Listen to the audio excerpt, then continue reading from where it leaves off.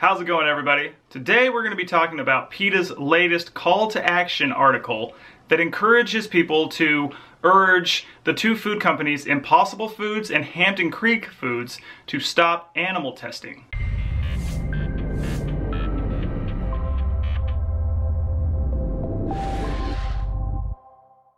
The article seems to have ruffled some feathers for consumers who have considered these two companies in particular to have a commitment to ethical standards. Now, to understand the context of why Impossible Foods and Hampton Creek decided to make this choice to do animal testing, we need to wrap our heads around one very important concept in the US food system: grass, generally recognized as safe. This is the phrase that the FDA uses to describe food safety standards for food additives in the US food industry. So basically how this happens, and it may come as a surprise, but it's actually business as usual in the food industry. You have, company A develops an additive that they want to add to one of their products. At this point, they're not required to submit it to the FDA for FDA approval. What they do is they hire scientists, like, outside firms that have the ability to test whether this additive is safe for human consumption.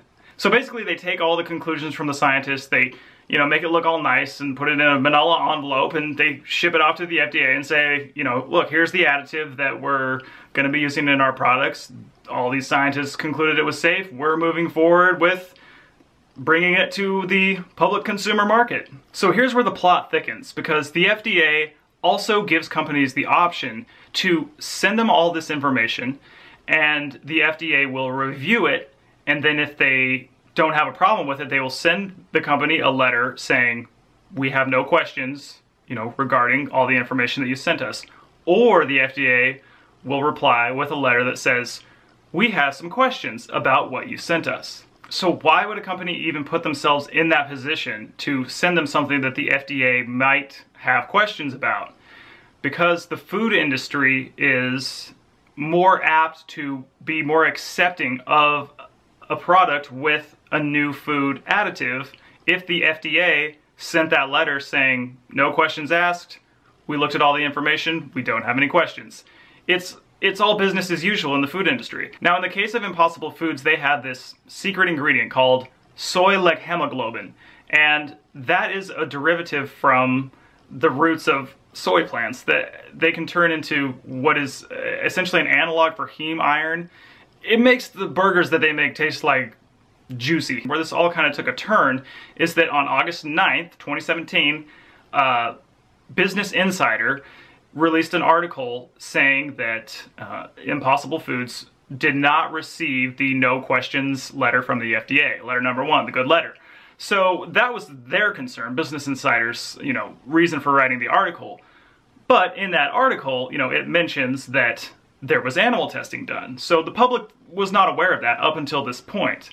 This is where, PETA would have become interested. Now, the next day, August 10th, CEO Pat Brown released, a heartfelt letter explaining the dilemma that the company faced, wanting to get this FDA no questions letter, and how they had tried to do that once before, and the FDA had the questions. They sent them letter number two, the bad letter.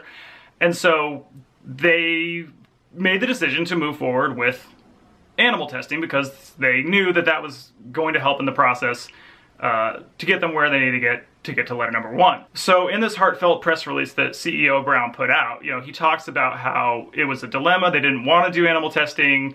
When they received letter number two from the FDA, they decided that they were going to have to move forward with animal testing, that they were very critical of the firms that they were looking at that would do the animal testing, and went with the one that they felt would do it the most humanely as possible. Fast forward to just a few days ago, and PETA, comes out with this thing, and they say that they're not buying it. In PETA's call to action article, they're essentially saying the feasibility that this was humanely carried out is unlikely because the industry standard for animal testing is abhorrent conditions, and when the rats are killed after the experiment is complete, the industry standard is to kill them not through euthanasia, but to whack him against the wall.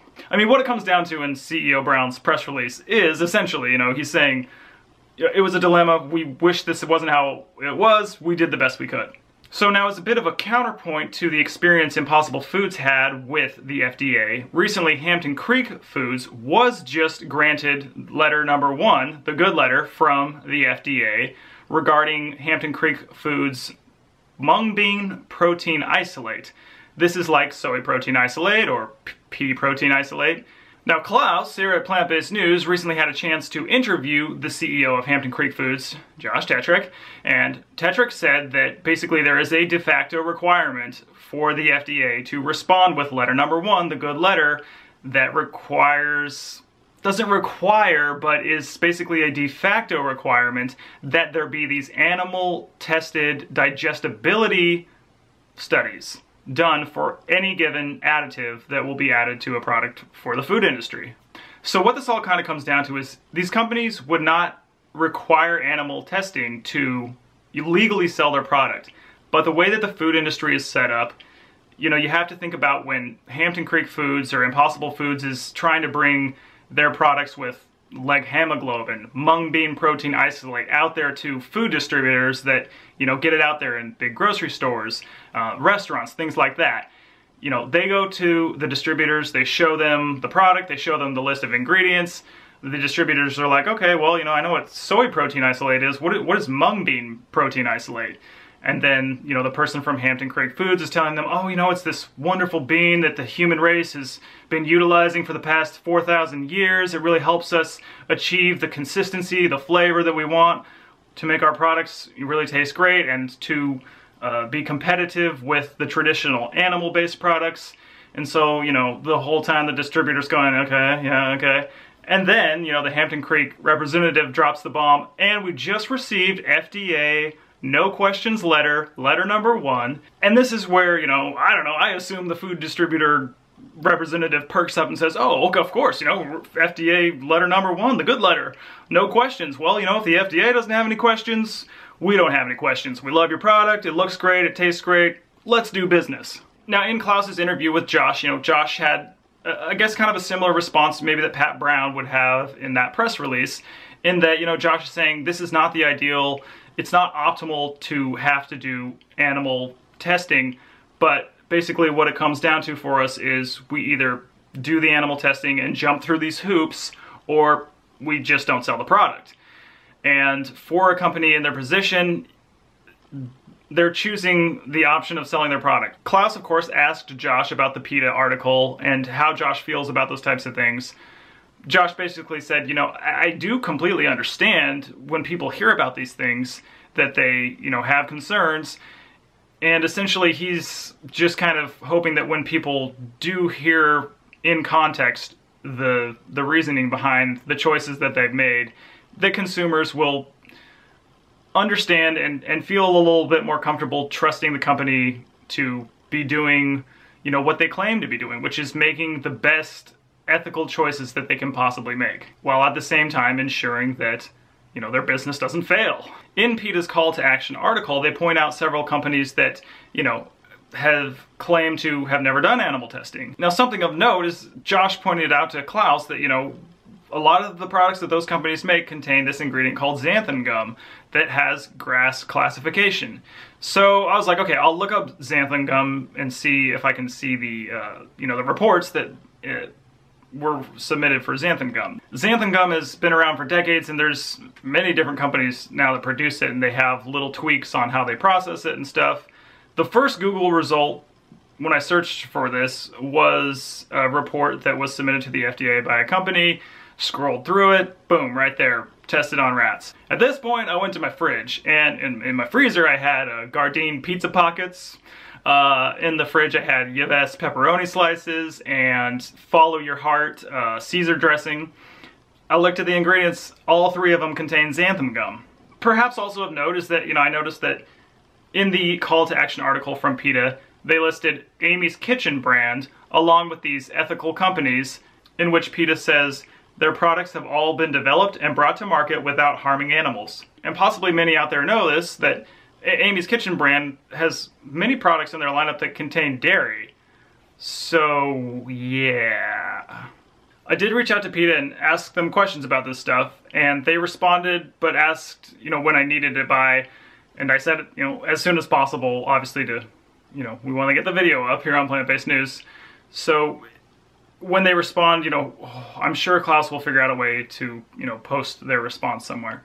So, considering this potential contradiction, where does this get folks, concerned with whether companies are testing on animals? Well, it's not good. It's certainly not ideal. There's a shared responsibility of companies that claim to have ethical standards and consumers that claim to have ethical standards. It really doesn't matter what side of that coin you're on. The only way that change is going to occur is if there's a demand for change. In consideration of that dynamic, people on both sides, they have the capacity to work in a world that is imperfect. Because to head where we need to head, we have to. Okay, well, none of this stuff is open and shut, so I would love to hear what your thoughts are in the comments below. Thanks, have a great one.